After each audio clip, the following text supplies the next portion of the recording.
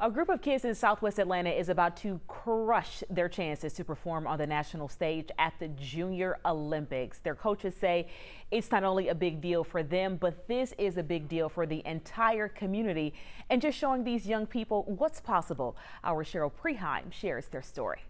And I love being here. 1, 2, 3. Get the day started fresh. It starts bright and early for the Ben Hill Elite track team. 1, 2, Definitely got a special team. It makes me feel stronger.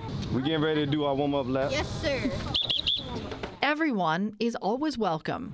No matter what shape, no matter what size, no matter what level they are in running, we'll take them. Because everybody has potential, and it's so much more than track and field anyway. Good job, good job. It's about their education, school, and then doing the right thing in the house. Work hard and try your best. And they've come a long way.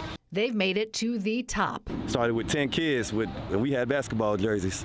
Fast forward now, AAU have 21 that's going to the Junior Olympics. Like 7th grader Braylon Rollins. Trying to get the goal. We're going to cheer you on. Good luck. They're ready.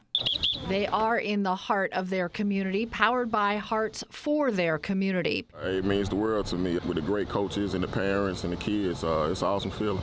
We're one family, and to see everybody come together, it's the highest blessing in the world. Let's go Tigers.